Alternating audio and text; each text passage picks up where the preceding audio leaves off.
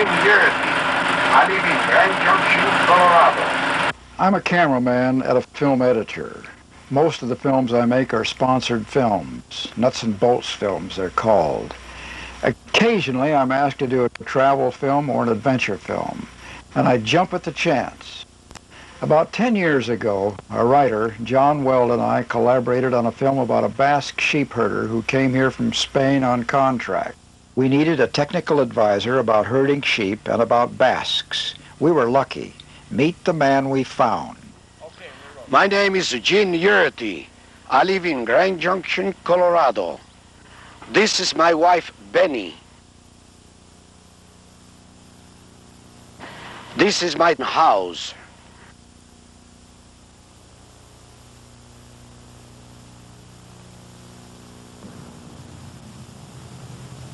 I first came to the United States in 1925. My first job was herding sheep. I'm still in the sheep business today. Herding sheep was the way many Basque boys got their start in America. This is our story. John Weld and Gene Urruty and I put the film together. But that wasn't the end of the story. Gene Urruty is the story I'm about to tell you now.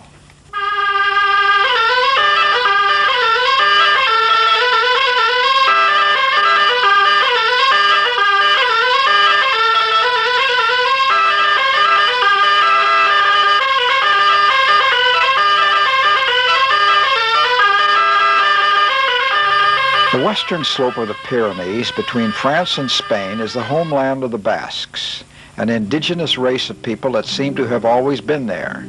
And indeed that may be true, as we shall investigate later in this story. It is the year 1925, and a young French Basque is tending his herd of sheep. His name is Gene Urruty. His home and his family live near the town of Saint-Jean-Pied-de-Port, a short distance from the French border. In his wildest dreams, Gene could not know what the next 50 years hold in store for him. Generations of living off the land has given young Basques the confidence and the knowledge to endure the hardships of living by oneself in remote mountain areas for long periods of time. This is why the Basques are sought after all over the world for this task. And so it was no surprise when Gene's brother brought him a letter with a contract to herd sheep for a distant relative in some place called Colorado.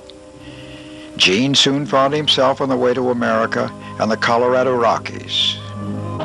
But not without the help of some kind soul at Ellis Island, who steered him to the Grand Central Station and the right train to the west.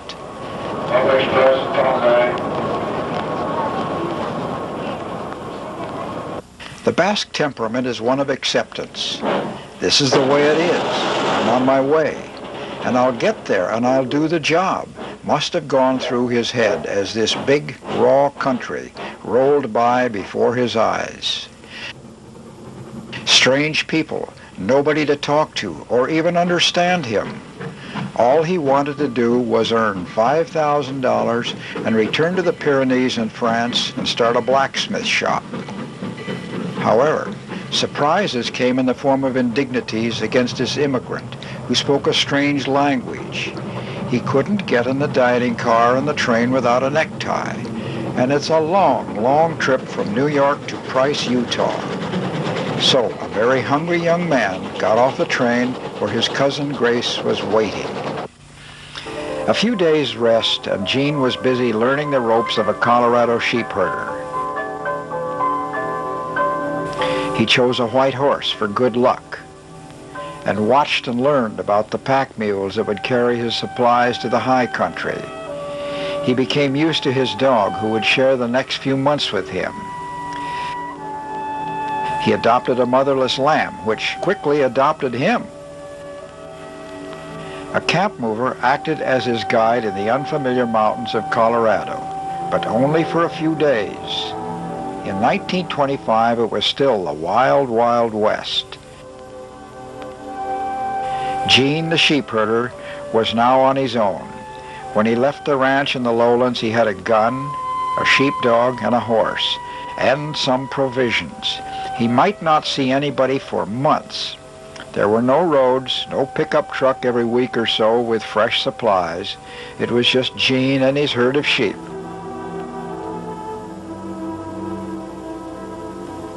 Oh, yes, and some coyotes and maybe a hungry bear. And something else that he had never experienced in the Pyrenees of southern France, cowboys. They hated sheepmen, claimed the sheep ruined the grass, tried to run him off the range. Even killed some of his sheep. Gene thought of retaliation. Even the point of shooting the cattle came to mind.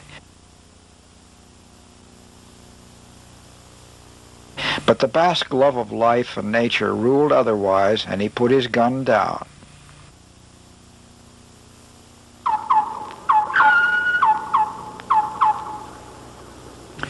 After living the life of a lonely sheepman for 10 years, Gene met and courted and married Benny Velasquez, a charming young Spanish lady from Trinidad, Colorado, whose family had lived there since colonial days.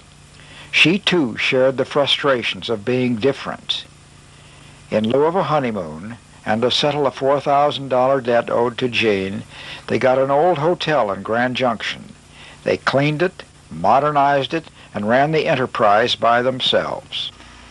Benny was the hotel maid and the day clerk, and when the sheep could spare Gene, he was the night clerk. In the 20 years they ran the hotel, they profited over $200,000. The money they could spare from everyday living expenses went into land, some for commercial property, some for farmland, and of course, pasture land for his friends the sheep. Some of that pasture land they purchased was right where the Aspen Airport is today. The Colorado Rockies are the best for his sheep in the summertime. But when the winter comes, Gene and his sheep prefer the flatlands of Utah. So Gene, in the late 30s, purchased some land around Moab. Just by paying the back taxes, Gene and Benny got some 10,000 acres. Well, this venture was the turning point for Gene and Benny. Some men from the oil companies were out prospecting for black gold. And would it be all right if they looked around his acreage? Gene said no. Sheep and trucks don't mix. They wouldn't go away. The oil men persisted. Gene countered with all kinds of restrictions. The sheep have the right of way, no noise, don't rip up the land. They agreed, and so in a few years, Gene and Benny had 44 free-flowing oil wells, and later on royalties from a refinery the oil people built. And remember the grazing land that Gene had bought in the Colorado Rockies? That happened to be near Aspen, Colorado. That went for $500,000. Did all this change Gene and Benny? Yes, it did, but not the way you would think. They had a nice home in a modest neighborhood in Grand Junction. Gene decorated the backyard with pioneer relics he had picked up over the years of herding sheep. He had his own blacksmith shop. He had been an apprentice blacksmith as a youth in France. But what about all that money? Gene built a house in Saint-Jean-Pied-de-Port for his mother and sister, who had been a seamstress for Christian Dior for over 30 years in Paris.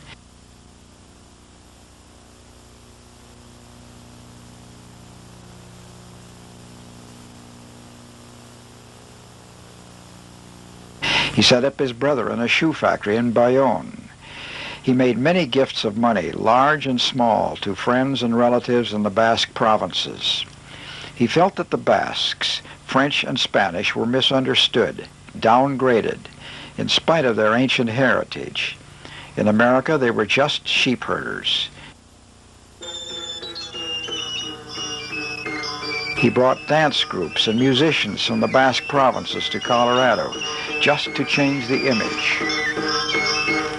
He built a highlight court and a handball court and picnic grounds at his farm near Grand Junction, where many Basque parties and celebrations are held to keep alive the old Basque customs. Jean Urruty and his wife provide scholarships to Basque students. Jean and Benny have made many trips to the Basque homeland in the Pyrenees, sometimes taking less fortunate children with them. What Jean was trying to preserve was the old-fashioned provincial way of life.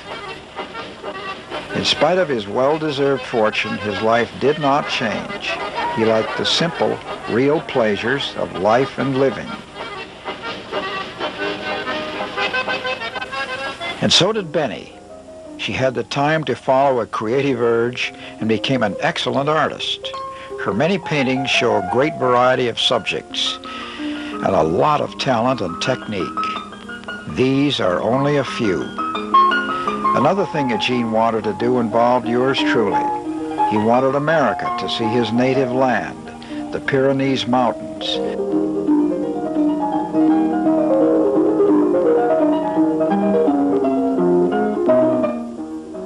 The 7 provinces of the Basque people in southern France and northern Spain. We made 2 trips to film the natural, ancient beauty and the provincial way of life of these delightful people, the Basques. Jean died at home at 79 before the film was finished. Benny and I want this film to be a tribute to one Jean Urruty, a pioneer of the Old West, a sheep herder, and a fantastic person, a Basque.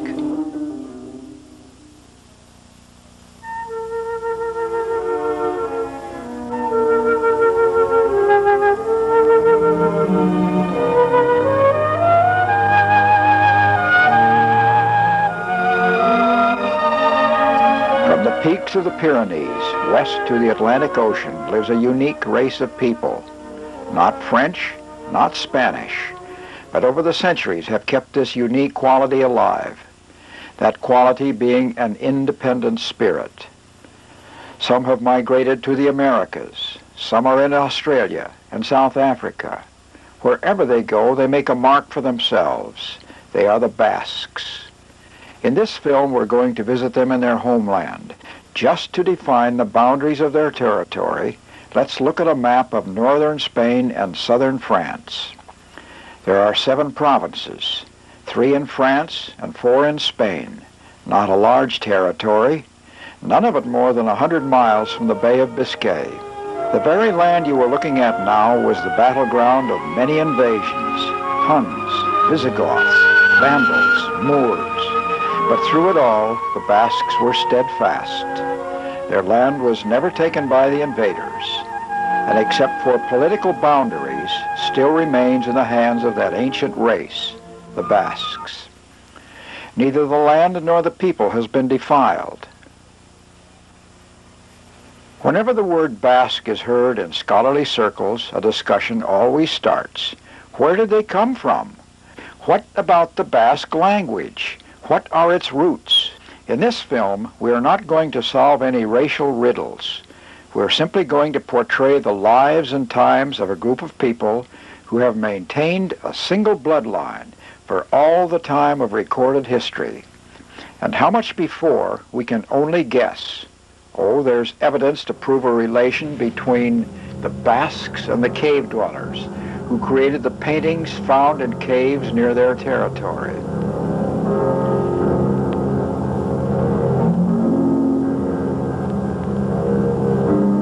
And there are the ancient dolmen still standing, sepulchres for dead leaders, all facing to admit sunshine. But the most comprehensive fact is a surprising similarity of the measurement of skulls found in Stone Age dwellings and those of modern Basques.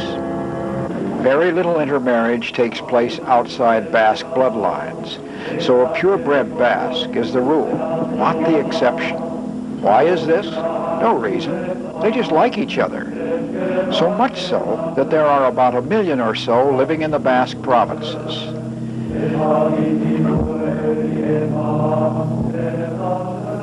The homes of the Basques are as traditional as the berets the men wear. We're on the French side now, near the Basque town of Saint-Jean-Pied-de-Port. 200-year-old houses are not uncommon. This is Jean's hometown. So we'll let him take us on a tour of homes. From peasant to elegant, the only difference seems to be the size. Solidly built of stone and mortar, the living quarters are on the second floor. The ground floor is home for the livestock. But in modern times, many families have traded the family cow for the family car. Winters in the Pyrenees highlands can isolate a farm for weeks, so the animals share the protection of the family home. The second floor is also a protection from robbers. Jean drove me over to Spain, to a little town called Navarrese, which is near Guernica. It is a small farming community with a church, a school, a few shops, and a bus connection to Guernica, only a few miles away. Most of the farmhouses have been in continuous use for 200 or 300 years. In the springtime, not much time is spent in the house. In fact, very little time, because the cows and the sheep must be moved.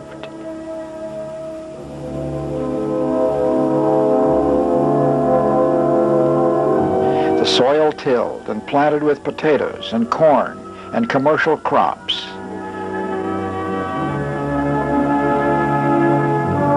Nature has given this part of the world a wonderful gift. Year-round rainfall makes irrigation unknown. One home we visited, the lady had no idea what we meant when we asked her how often she had to water her home garden.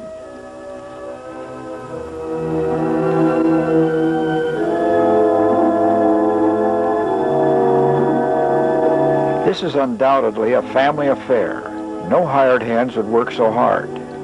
But a grove of young fruit trees will bring a good price if the trees are sold.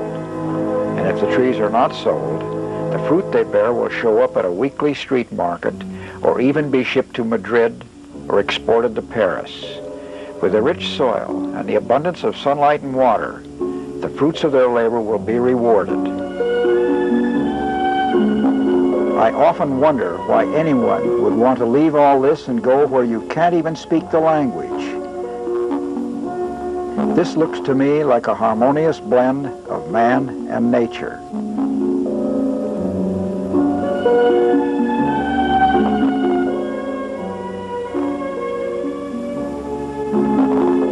Many generations ago, there were fewer Basques, and the farms were bigger. In those days, the eldest son inherited the whole estate. But old customs change, and the big farms are being divided among all the children.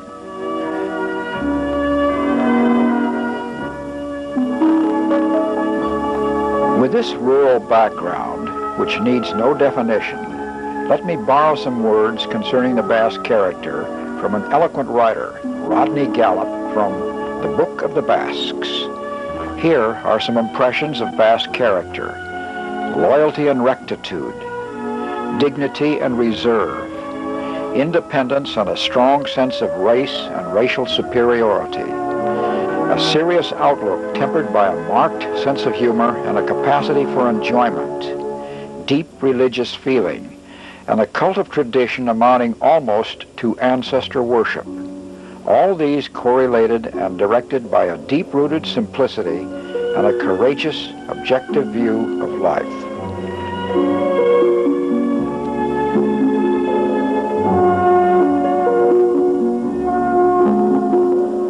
As we drove around the Basque Country, I was impressed with the quiet beauty of the landscape, the way the homes seemed to be placed in exactly the right spots to create a pleasing picture.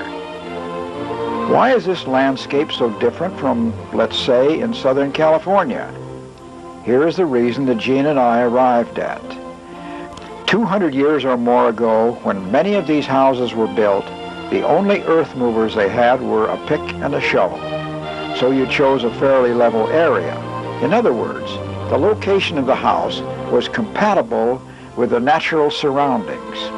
And that is a fundamental Basque principle. Do not change the way it is.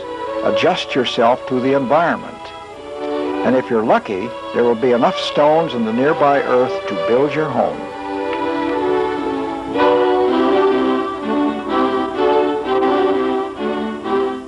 The new homes being built copy the same style as the older places. The heavy wooden shutters for the windows are picturesque, but they're also very practical. They not only conserve heat. When winter storms rage, the inside of the house is dry and snug. The tile and slate roofs withstand the high winds that blow in from the Atlantic and seldom need repairing. Sheep are a big economic factor in the lives of the Basques, not so much for the wool, but for sheep's milk. The entire Roquefort cheese industry depends upon a constant supply of this milk. Most of the milk comes from small herds of sheep owned by individual families. But an enterprising Basque who lives on the border between France and Spain employs milking machines adapted to sheep for a herd of 500 ewes.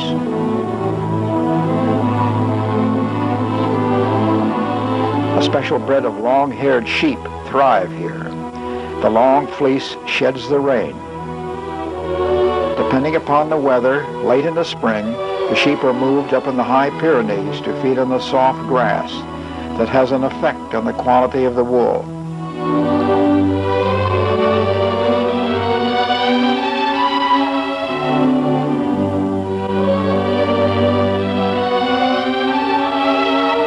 From the looks of things around here, I'm sure the sheep and the shepherd are looking forward to a long summer vacation.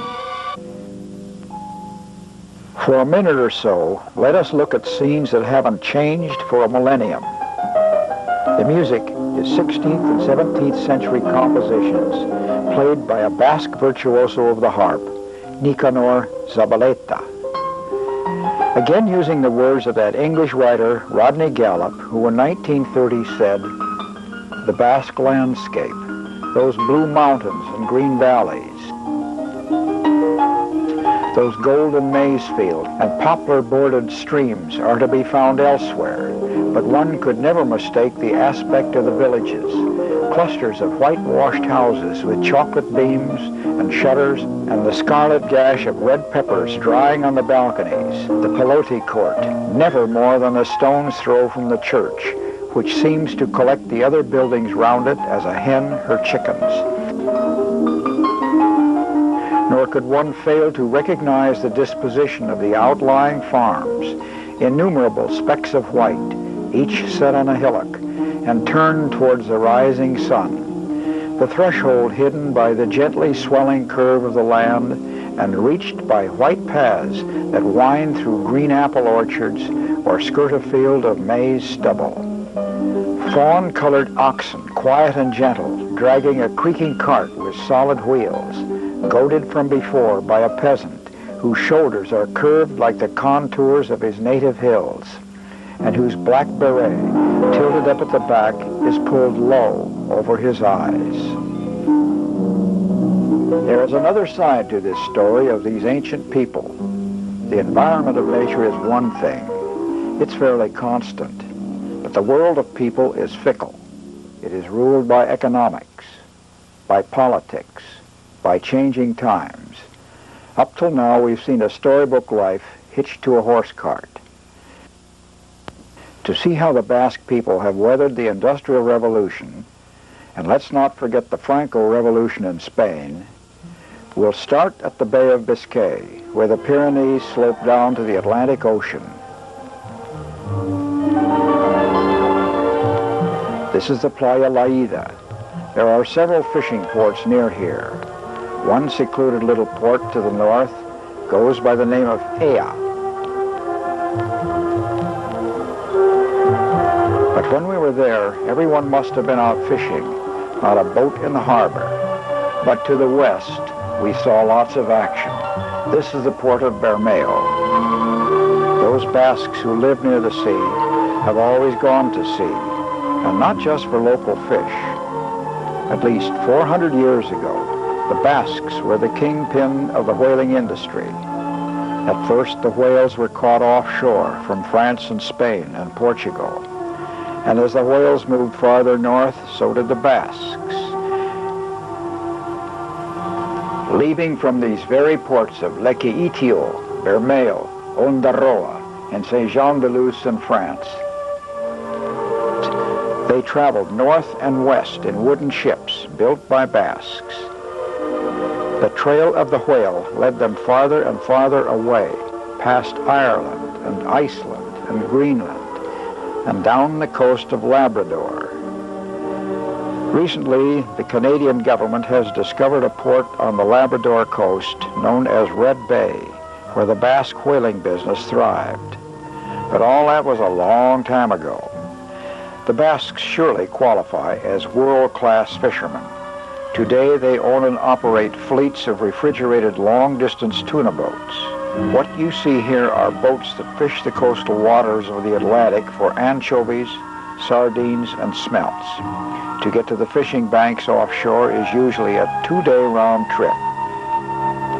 As you can see, this is more than a family affair.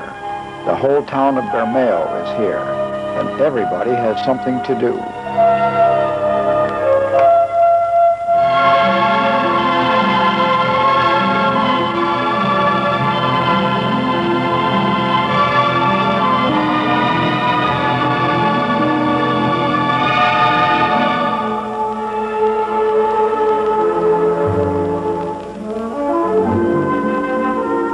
25 kilometers east is the fishing port of Ondarroa, and rain or shine, it's business as usual, and business is good. In this observer's opinion, I would say that the Basque came out a winner when faced with the Industrial Revolution, just as he was a winner when whaling was in.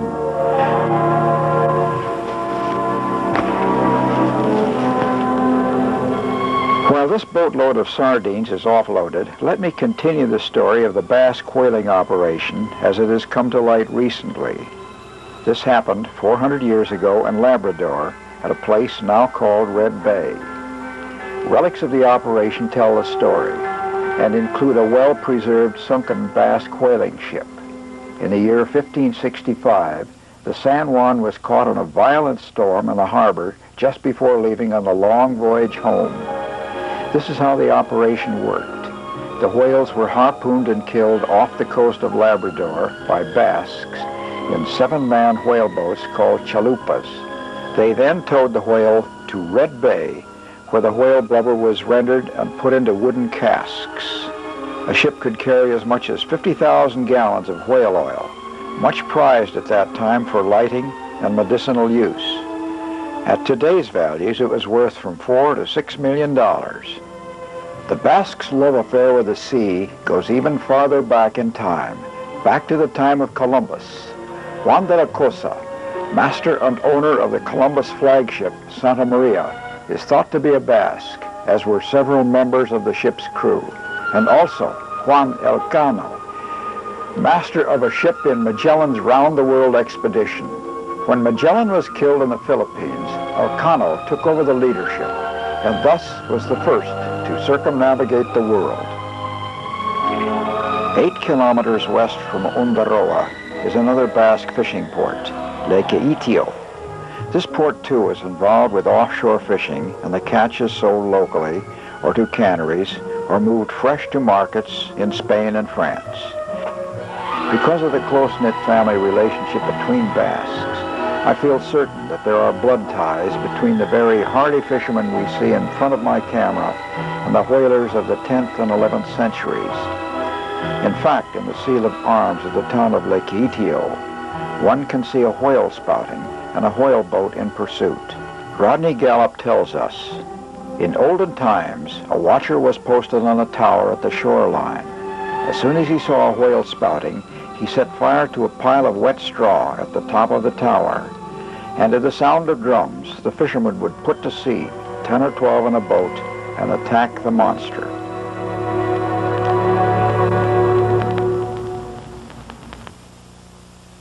The change from agriculture to industry in Spain is very graphic in the little town of Lesaca, about 2 kilometers off the highway that runs from Hendaye to Pamplona. Where there was once a little village, there is now a steel rolling mill. The Spanish Basques have taken advantage of the fact that the main iron ore deposits in Spain are in the Basque provinces. Today, the steel industry of Spain is in good hands, the Basques.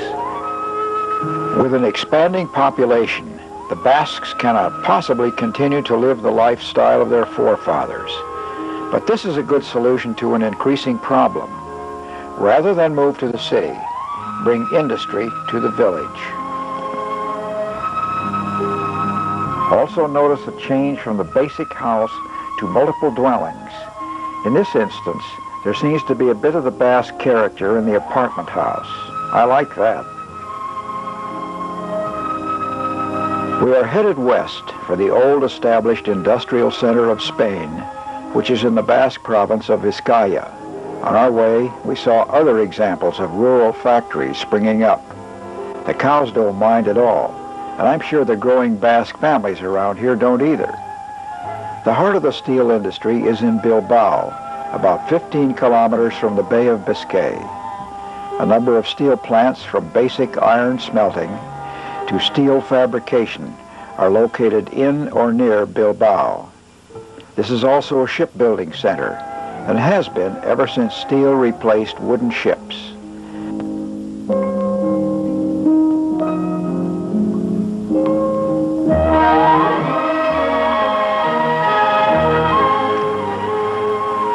This is a much older city, and the housing along the river Nervion reflects the age.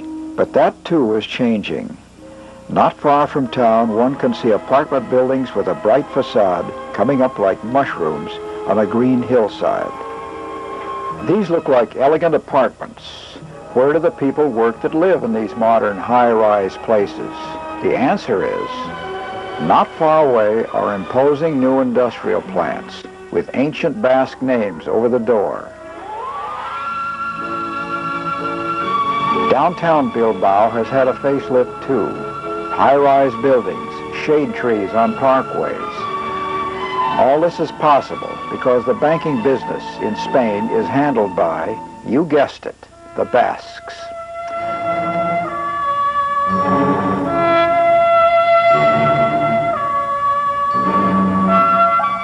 So the answer to the question, how did the Basques fare in the Industrial Revolution? I would say very well.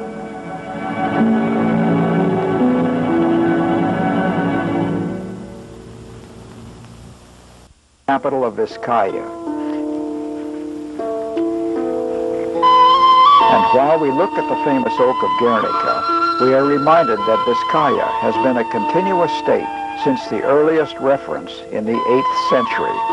But time rolls on, and in the 20th century, we are witnessing a blend of the old days and the new ways of life. A nice nostalgic view of the old days can be seen on the plaza any day. And on such a sunny day, what better place to take your baby for a stroll?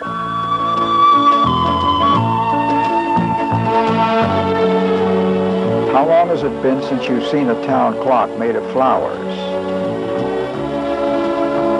And there are park benches, all filled with interesting people, with stories to tell. And I might add, very willing to tell you their story. And of course, there's a fountain. No, those people are not in the fountain. They're on the other side. See, what did I tell you? There is a little hill just outside Guernica that shows the whole picture. First, the old town, and beyond that clump of trees at the outskirts of Guernica, an industrial complex, all owned and operated by the local Basque residents. It's another example of Basque enterprise. And because the Basque population is increasing, new apartments are being built. It's a new way of life for a lot of folks. Jean and I talked about it. Jean pointed out that it is the Basque nature to change with the change. So whether it is a change in the weather or a change in the environment, the Basque changes accordingly. Even if you're 4 stories up, you can dry your clothes in the sun. We're going back to Jean's hometown, St. Jean-Pied-de-Port, in the French Basque province of Basse-Navarre. This town, with the Basque name of Daniban-Garitsi, a literal translation means a little way from the port. Politically, it has gone from France to Spain to France. 300 years ago, it was fortified by order of Louis XIV to Grand Marshal Vauban, who called it "my jewel city." And that's what it is today. It is a stronghold of the Basque language. The ancient language was banned in Spain by the Franco Revolution. But since the death of Franco, the 1978 Constitution has now approved a Basque government and schools in the Basque capital at Vitoria, Spain. But St. John never had that problem. It is early in the morning on Monday. It is market day. On this day each week, farmers from miles around bring livestock, sheep and cows and pigs, to sell or trade.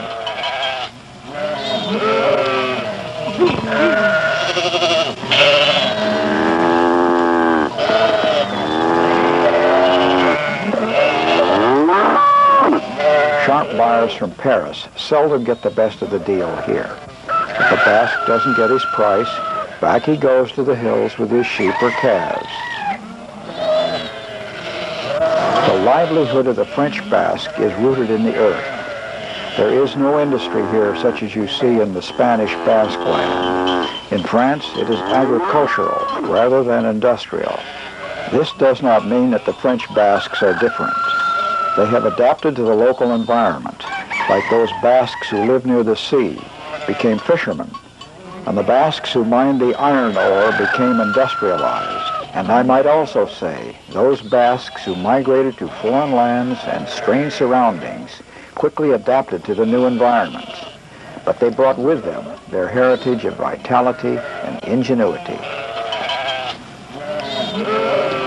St. Jean-Pied-de-Port is a delightful French Basque village. Quiet streets just a block away from the main thoroughfare, where you will find a post office, a boulangerie with a goodly supply of those long, crusty loaves of bread.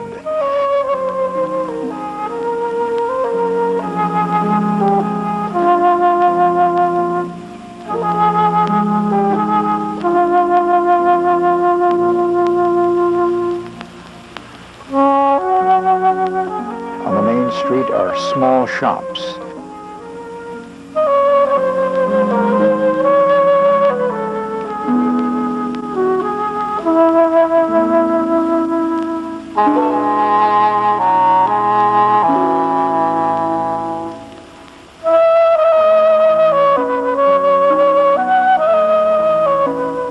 A town clock, a covered bridge over the river Neve.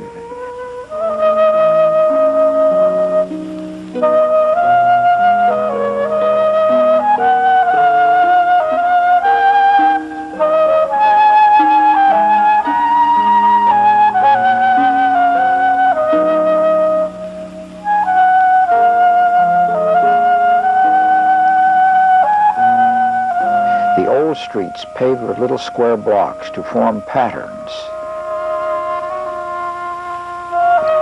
But what intrigued me most about this town was the faces of the townspeople. They were happy, alert, bright faces, all expressing joie de vivre, and that goes for the young ones and the old ones.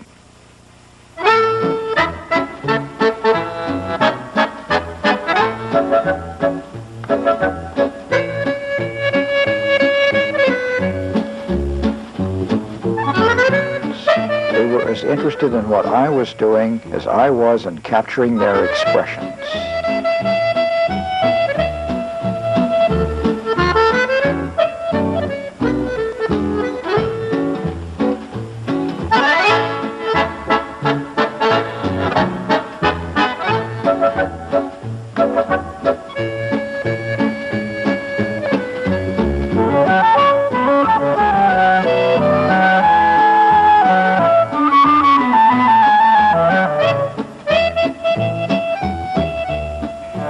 day, I was witness to a whole fleet of mobile stores that moved from town to town throughout France.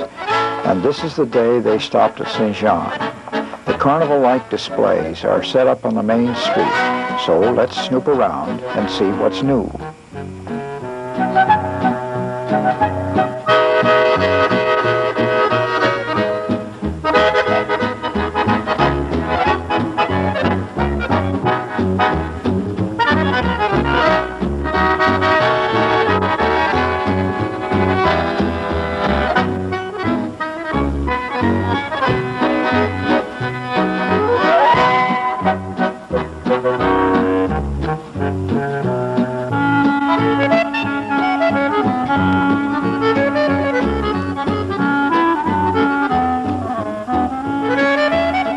Bet they don't sell many of these. This is Black Beret country.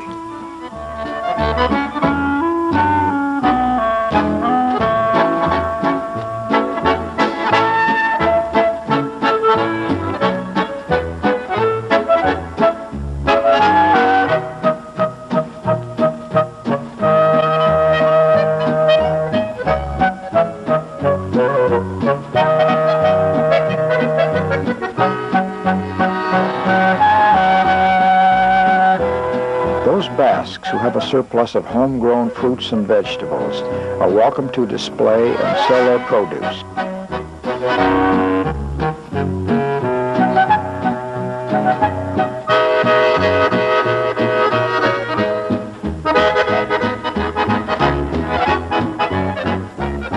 And that goes for chickens, chicks, and ducks as well.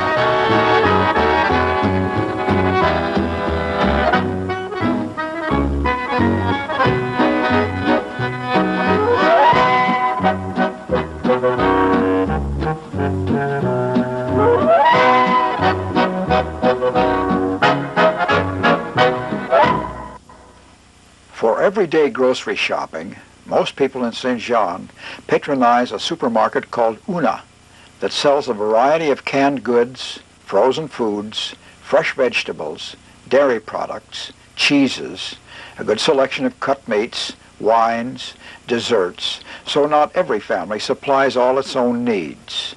The prices are approximately the same as we pay in the U.S., which makes it kind of rough on those with a lower income. But I think they get better mileage out of their food dollars. Pardon me, I mean food francs. The Basques, in this respect, are like most small-town residents of France. They most probably have a kitchen garden and a way of getting excellent meals out of less expensive cuts of meat. While we're on the subject of food, I'd like to talk about Basque restaurants. Basque restaurants have a unique style. And if you've eaten at a Basque restaurant in western United States, you know what I mean. They're all the same pattern. The guests eat at common tables, usually 10 or 12 people. A couple of large bowls of delicious hot soup are on the table waiting for you when you sit down. Then, without referring to a menu, you are served a fish course, possibly trout if you are inland, or an ocean fish if you're on the coast, and prepared tastefully in a French provincial manner. If it's that time of the year, your next course will be lamb roasted to perfection with lots of garlic, French bread, sweet butter, bowls of fresh vegetables, and bottles of wine that never have a bottom. This course is followed by a cool, crisp salad, and then fresh fruit and platters of exquisite cheeses. The Basque and the French custom hereabouts is to serve the large meal of the day around 1 or 2 o'clock, and the evening meal possibly an omelet made with leftovers from the midday meal.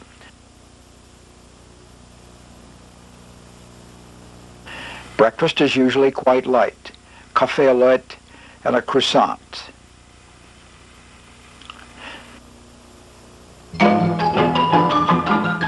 This is what market day looks like if it's a rainy day in Saint-Jean-Pied-de-Port.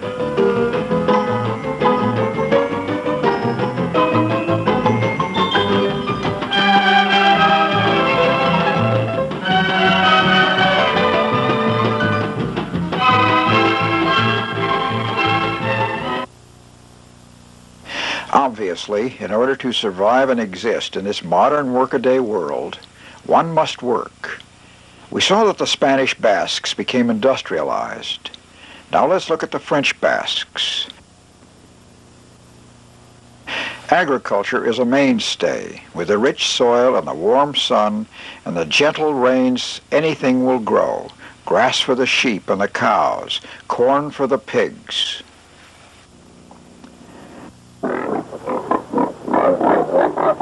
Over the centuries, the Pyrenees Mountains have been stripped of trees.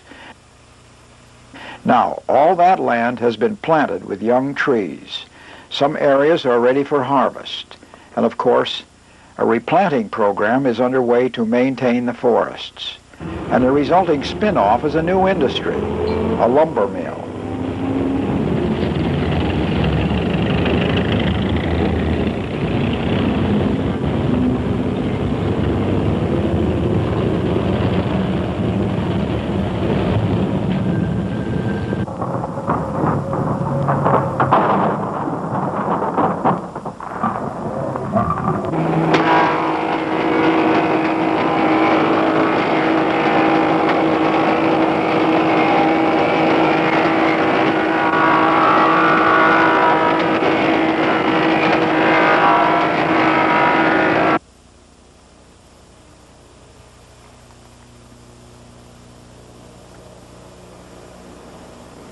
Another crop that does well in southern France is grapes.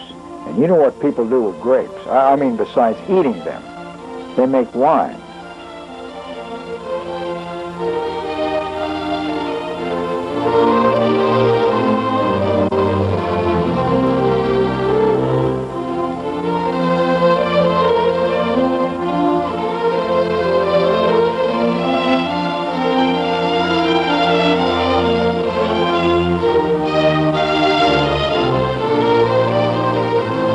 Wines are made from grapes grown on the lush hills surrounding St. Jean-Pied-de-Port.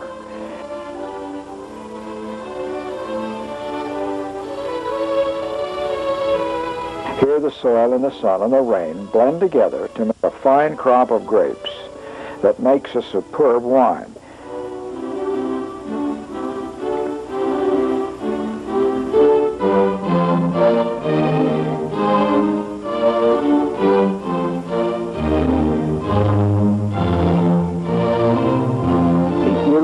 Winery is a small winery run by a Basque family that has been in the winemaking business for generations.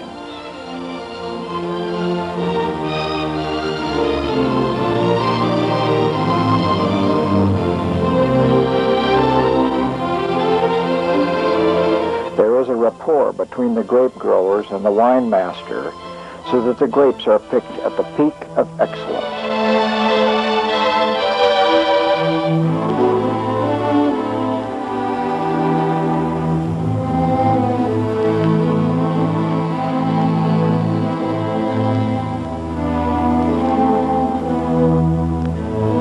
I'm sorry to say it doesn't get very far from this valley, but if you come across a bottle that looks like this, buy it. You'll love it.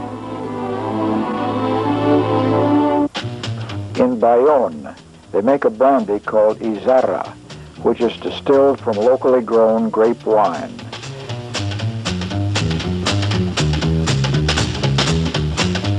This, too, is a Basque creation using herbs and flowers, and formulated hundreds of years ago in this same area.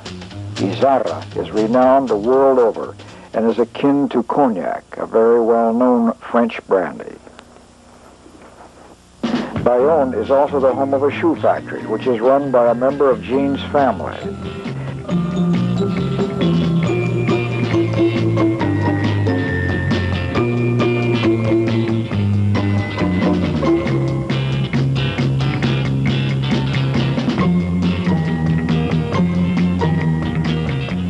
The shoes are a popular export item.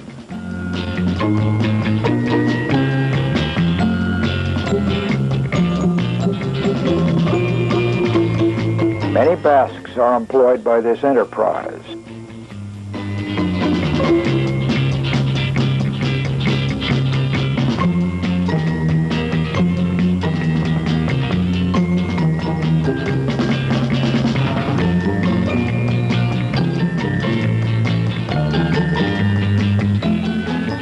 from my observations, I would say the Basques on both sides of the French and Spanish border are doing very well. But Basque folklore is alive and doing very well, too. We're going to devote the rest of this film to see things the way they used to be.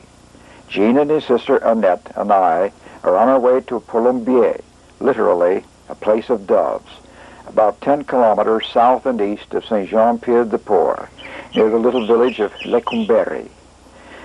These Basques, hunters or trappers if you will, snare wild pigeons in flight with suspended nets, the same as fish nets. This has been going on for centuries, and to my knowledge, the only place on earth where it happens.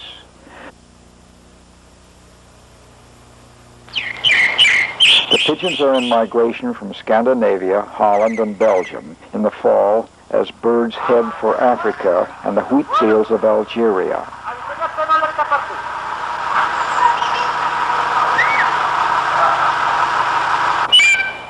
They fly low through the passes in the Pyrenees. This pass is called the Col de Lizarrieta. 12 and only 12 homesteads have the right to snare the birds, and they share and share alike. The group, all Basques of course, are the Palombe Association. Lookouts are stationed several hundred yards away in the approach to the pass. The lookouts signal the trappers as the flocks of pigeons are spotted.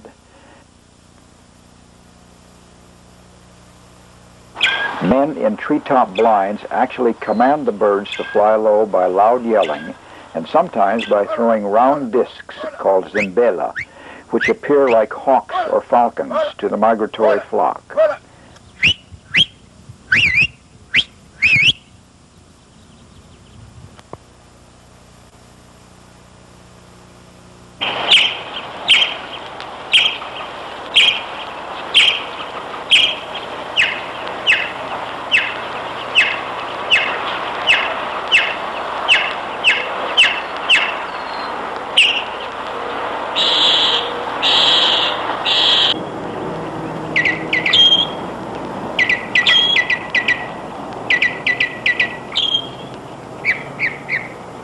Teamwork is interesting to watch.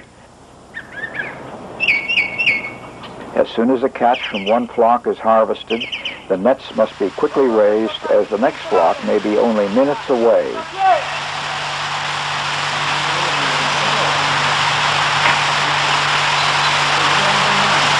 The nets are raised to about 30 feet high by a system of pulleys. Then the top net is raised. The top net is dropped after the birds hit the back net, and the birds are then unable to escape. The release cables are operated by levers from within a rock-covered blind. The nets are about 50 to 75 feet wide.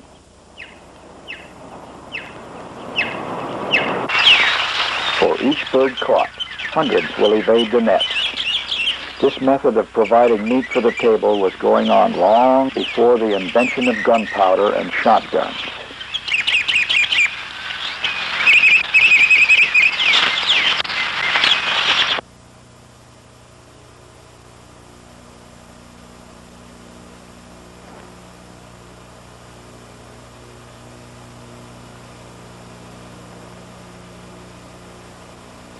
Hola! Hola!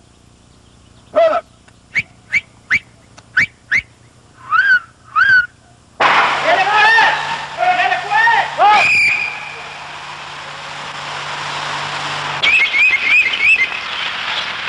The pigeons weigh about a pound. It is now a commercial venture bringing 25 francs for live birds and 15 for dead birds, so the retrievers take care in untangling the bird. Once free of the nets, the bird is stuffed into a loose-fitting jacket. At the end of the day, the team equally divides the catch, and each member of the team has the option of keeping or selling his share. The operation is not unlike the crew of a fishing boat. However, the French government is considering banning the practice. Hola! Hola! Hola! Hola!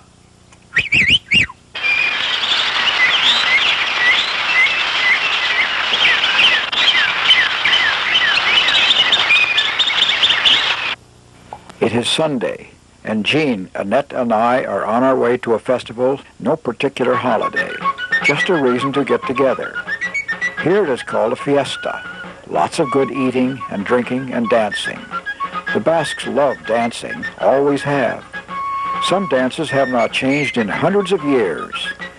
At that time, only the men danced, but now, as you will see, very young boys and girls have mastered the art of dancing.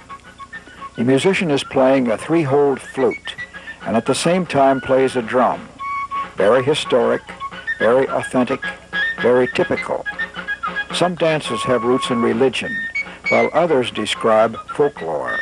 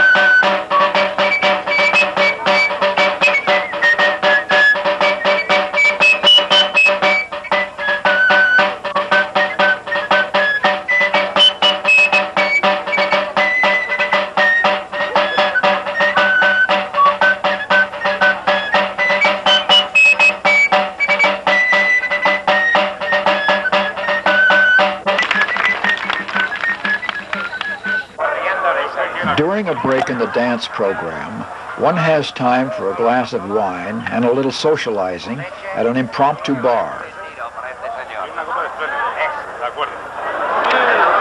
Comment vas-tu?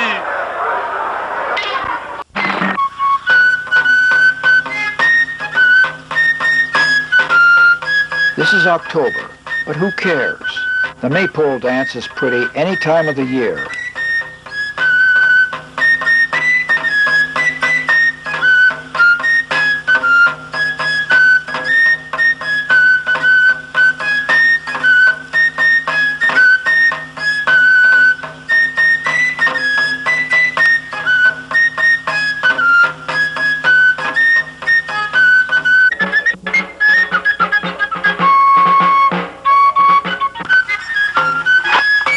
This dance is called the wineskin dance, a very old dance with a story.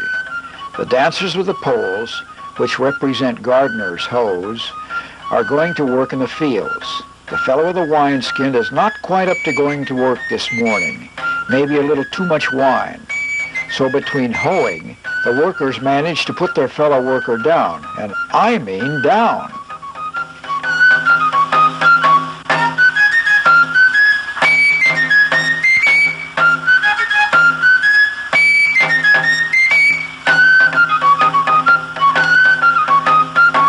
We left the fiesta a little early because Jean had an appointment to audition some dancers and singers to appear in Colorado.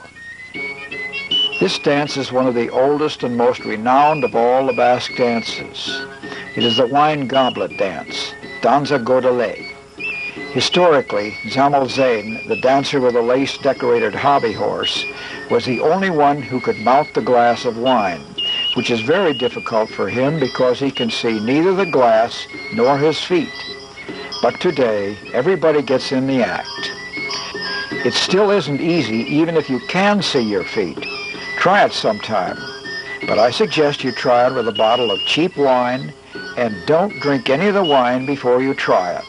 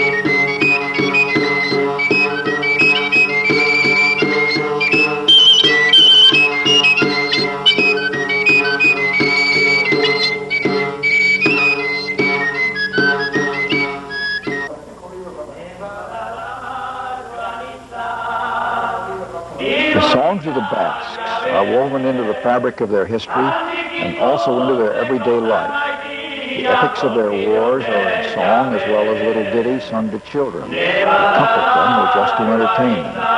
Let's listen to a couple of songs sung by a trio who are part of a group of entertainers being considered to perform at Basque festivals in the U.S.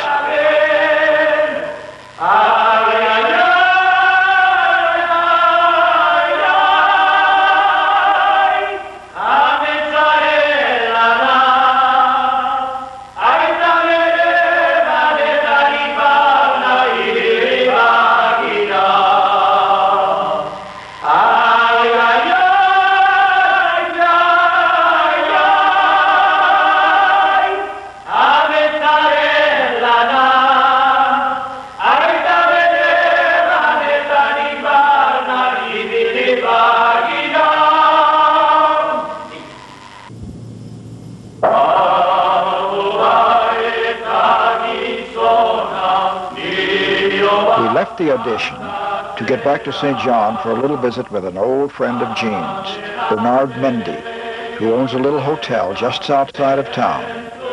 We arrived as they were finishing supper. We relaxed. And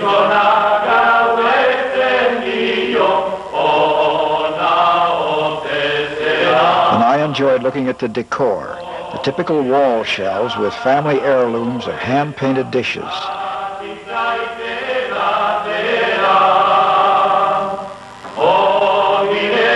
And the copper gourmet cooking utensils that have served good Basque meals to countless travelers like us. This was our last night before leaving for the U.S., and as chestnuts were roasting in the fireplace, I reflected a bit about the Basques who never left home. Are they different from the Basque American, or the Peruvian Basque, or the Australian Basque? Not really. Because they are transplanted into a different soil does not mean that they change. A rose is a rose is a rose wherever it grows.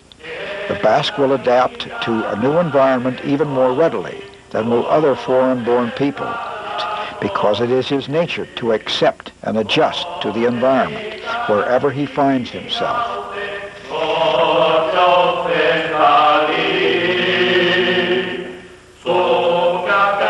It has been a joy and a pleasure to bring this film story to you. I hope in some way you sense the feeling that I have, that you have met some people who are not just independent, but are free spirits, rare birds in this world of conformity and stylized living. I wish them well in the next 10,000 years, the Basques.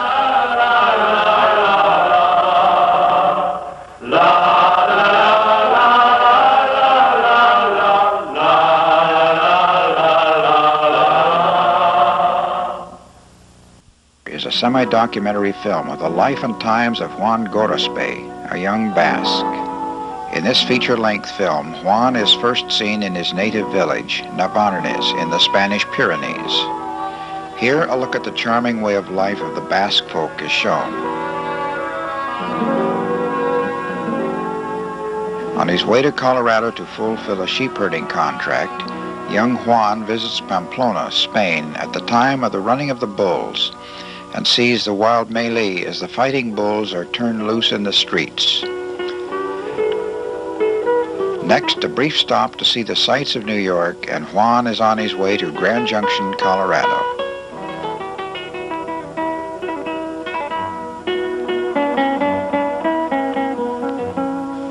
In the film, the sheep rancher for whom Juan will work is a real live sheep rancher, Gene Urruty.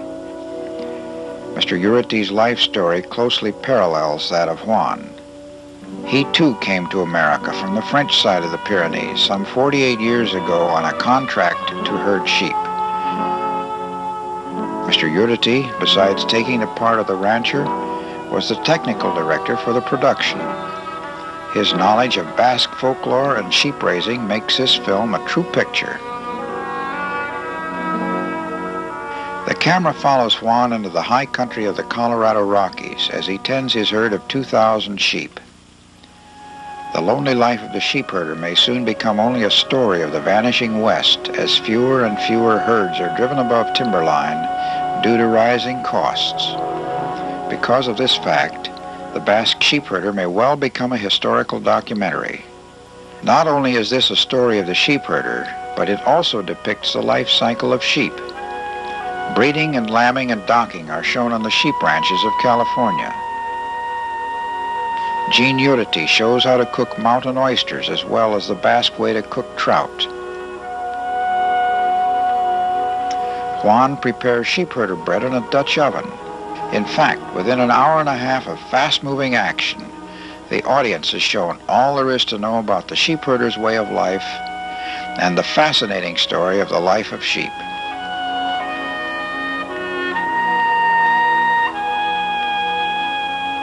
While tending his herd in the Rockies, the young Basque is challenged by a marauding coyote. An eagle swoops down on the newborn lambs, and cowboys kill some of his sheep in a battle over grazing rights. But there are good times, too, like the Basque picnic in Reno, Nevada, and catching trout by hand, and letters from home and his love, Manuela. After faithfully fulfilling his contract, the Basque sheepherder returns to Navarrete, Spain, and his girl for a surprise ending to this interesting film about a unique people.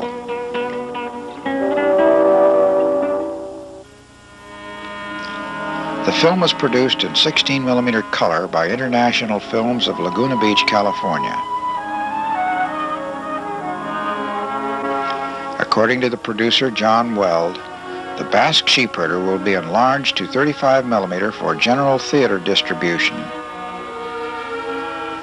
and translated into Spanish and possibly French for foreign showings.